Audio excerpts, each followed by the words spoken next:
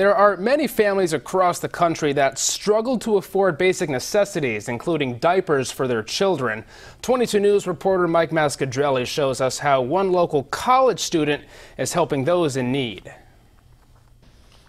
But diapers are a huge cost and a big necessity that government programs don't cover.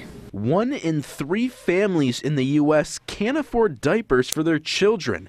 Bay Path University student Caitlin Podmore held a diaper drive at the Chicopee Public Library Saturday to raise awareness of this issue and help local low-income families in need.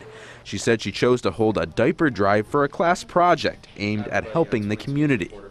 So I'm a nanny in the area, and I am used to seeing the difference between kids who have access to diapers and kids who don't have the same type of access to diapers. According to the National Diaper Bank Network, disposable diapers can cost a family up to $80 each month, and that's just for one baby. And without clean diapers, children are more likely to suffer from severe diaper rashes and infections. All of the diapers donated Saturday will go to Square One, a nonprofit agency that works with low-income families in Western Massachusetts that struggle to purchase basic necessities like diapers. Caitlin hopes to ease that burden, but needs your help.